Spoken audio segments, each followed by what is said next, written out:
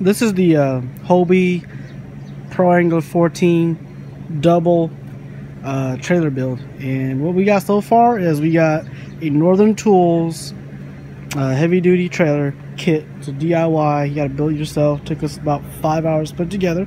It's actually a pretty nice trailer, as you can see. But one major thing we switched out was this. These are the taillights that came with it. These are not submersible. They might claim they are, but as you can see, it's still got the regular bulb inside.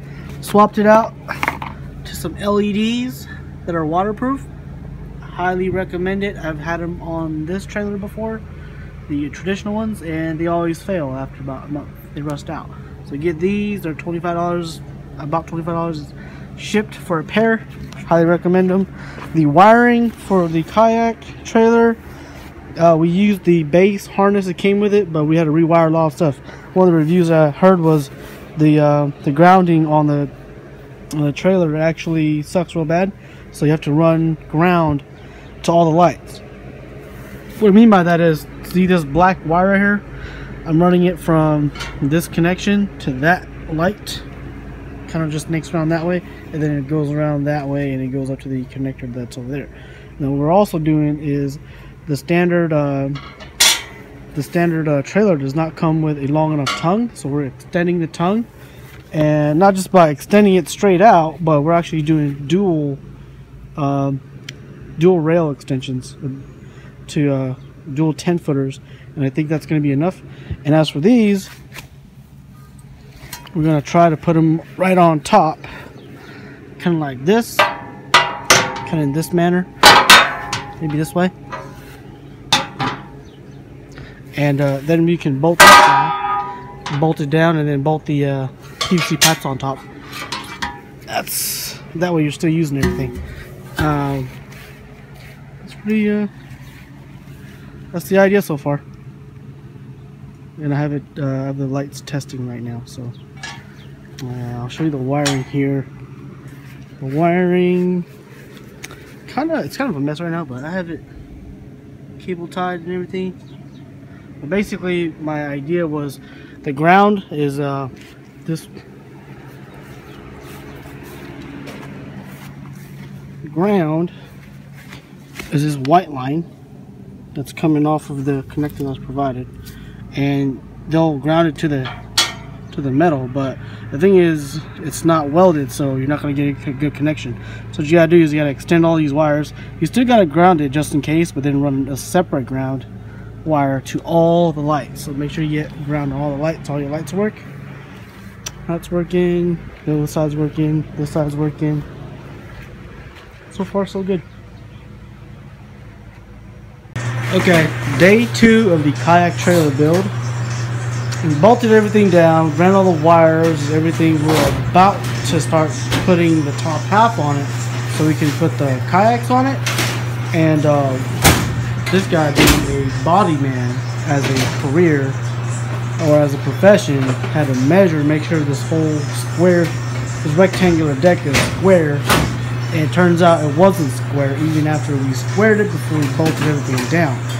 So we tried to re-square it again, bolt it back down again, and it was just too flimsy. Like if you kicked this corner right there, it would actually deform the whole thing. So decided we're just going to weld the corners and weld a couple of these beams in the middle, and then the tongue, we're just going to weld that up too. So I'll show you guys that. For right now, we bought 10-foot 2x2 2x2, what do you call it, cubes or squares, and we bolted into the same original position right here, and then we're going to run them all the way out like that. So this is 10 and that's a 10 on the other side, and we're still using the original mount over there, and just clean things up, and we'll see how it looks in a little bit.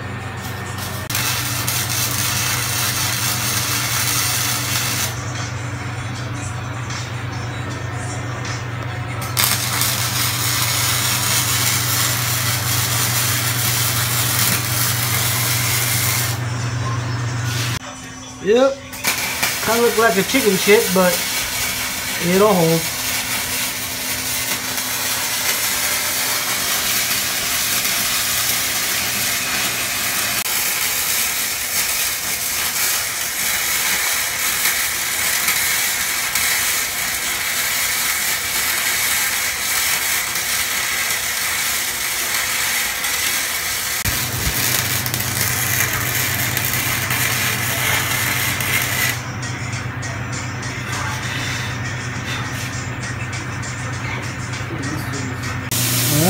after welding and some grinding, I think she's perfect.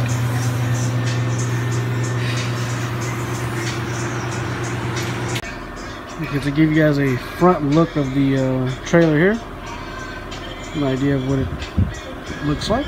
We're not done yet. We still got some accessories to put on top, but this is the base. The base needs to be as sturdy as it can be. Alright, I know it's pretty late, but we've been thinking of all these new ideas on how to put this together. So this is how we got it going right now. That's right. Okay, so here's how it looks. It just sits like that. 3-inch schedule 40. And this one's pretty much done. You still got this one. And the way we're bolting it down is we're just essentially just doing this. We're just taking a washer, not flattening, but making it curve on the vise. And just sitting it down like this. One on the inside, one on the outside. And like that, and then a bolt runs through it. And how we do the bolt is you drill a hole, a big hole on top, small hole on the bottom, depending on what bolt you use. So you can use a socket to hold the bolt. You drop the bolt in through the top, on top of the curved washer, and it goes through another one. And there's another little washer on the bottom, and the nut. And this nut and washer is actually part of the kit that comes with the trailer. And these bigger washers I got from Home Depot. So yep, that's what I'm using, front and back. And like I said, this piece is part of the trailer. We just this piece used to be down here, took it off on top, and then we just put the 3-inch piece on top, and it clears fenders. And we get you guys on the other side. Clears the fenders, and it clears the kayak too. So here's the clearance on the kayak. So you got about 1 inch off that side.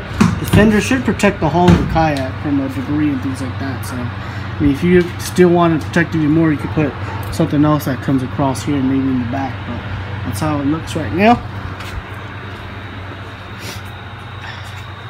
And that's the front of it.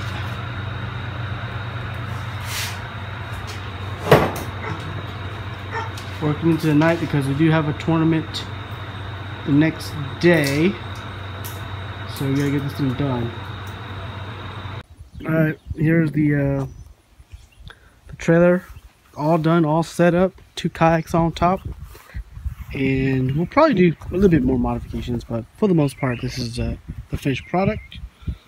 Okay, so what we did was, like I said, we extended all the cables. We used this, which is still the original piece, and we just welded it. Got some rust going. I have to probably treat that. It's only been used once. You gotta spray more paint on it. Kind of goes like that. This is still the same piece that came with the trailer. We just kind of flipped it around. Bolts from Home Depot. Like I said, this is a double Hobie Pro Angler 14 setup. I haven't seen this anywhere before. At least not with a DIY. Here's the PVC pipes.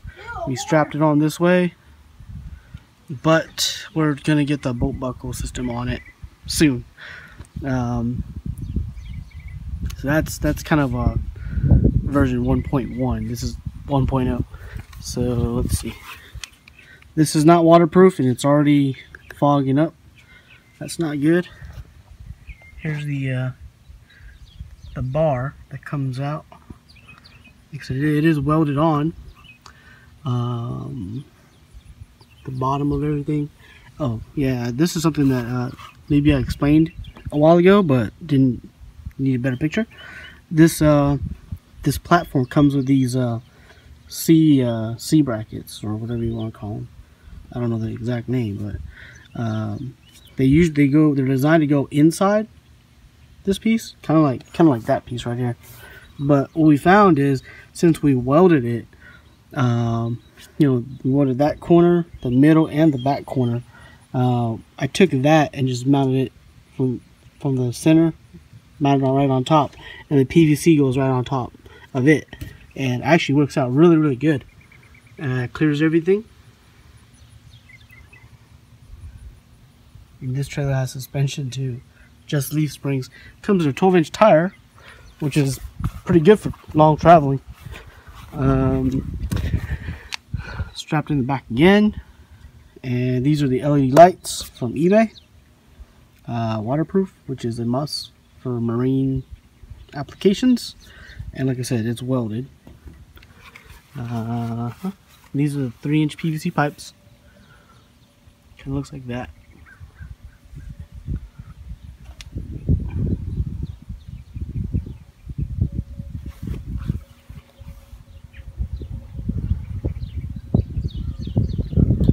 ...2012 and a 2014 model.